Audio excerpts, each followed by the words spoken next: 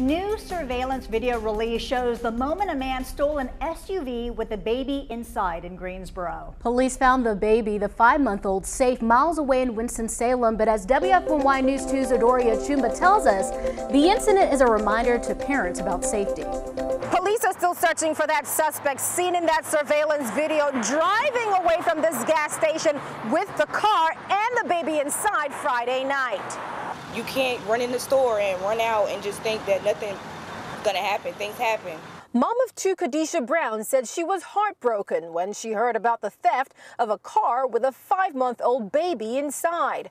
It happened at a gas station on Randleman Road in Greensboro Friday night. Personally, as a mom, I don't leave my children in the car.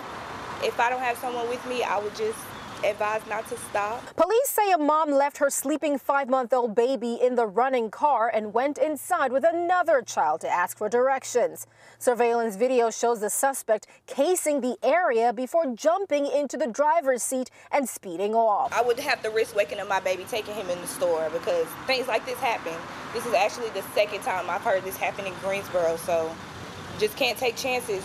2 men found the baby safe behind a dumpster in Winston-Salem Saturday morning. And police also found the car in Winston-Salem, and again, they say they are still searching for the driver. They're warning parents never to ever leave their children inside a car, much less one that is unlocked with the engine running.